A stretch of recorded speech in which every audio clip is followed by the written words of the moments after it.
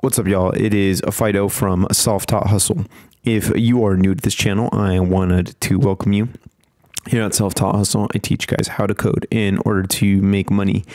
And today I wanted to talk about sharpening the saw. Now, if you read the 7 Habits of Highly Effective People by Stephen Covey, you will be familiar with this concept. And essentially what it is, and really it's a practice, is that you set your week up and you set up all of the tasks that are important for you to be able to complete. Oftentimes these are the tasks that will lead you directly towards your vision.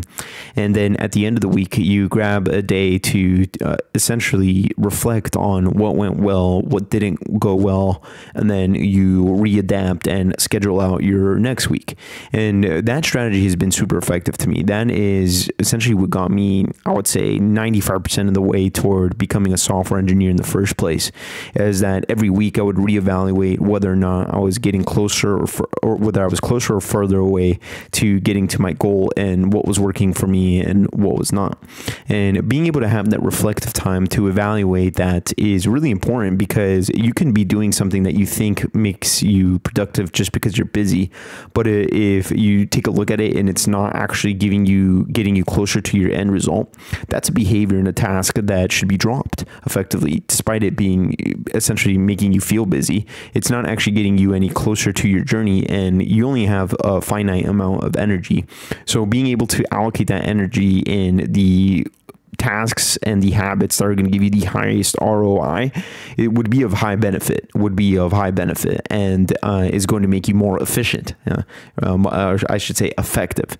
So yeah, so ideally that's been helpful for you guys. If you guys have picked up the book 7 Habits of Highly Effective People and the One Thing in Combination, you'll really find being able to sharpen the saw at the end of every one of your weeks really important. And sometimes you don't just do it at the end of the week, but I typically like to do one like once a quarter, twice, once at the beginning of the year and once at the end of the year as well.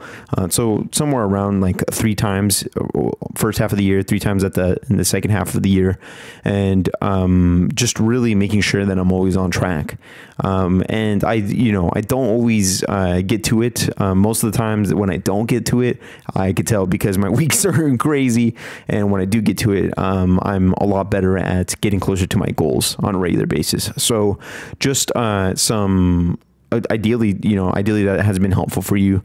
Make sure to comment, like, subscribe, and other than that, yeah. Oh, and freelancejuice.com. Go to freelancejuice.com, add your email, sign up for the letter that I send out. And other than that, guys, that's all I have. I appreciate you, and I'll see you on the next one.